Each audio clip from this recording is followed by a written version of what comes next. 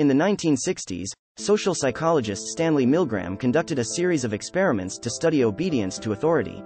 Participants were recruited and told they would be taking part in a study on memory and learning.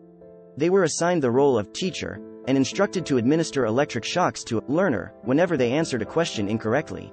As the learner answered more questions incorrectly, the electric shocks increased in intensity and the teacher could hear the screams of the learner through the wall. Despite the obvious distress of the learner and their own moral qualms, many of the participants continued to administer the shocks as they were instructed by the authority figure conducting the experiment. The Milgram experiment was highly controversial and raised important ethical questions about the dangers of blindly following authority. It also revealed the disturbing capacity for ordinary individuals to commit acts of violence when ordered to do so by an authority figure. The Milgram experiment remains a seminal study in psychology and continues to be widely discussed and debated to this day.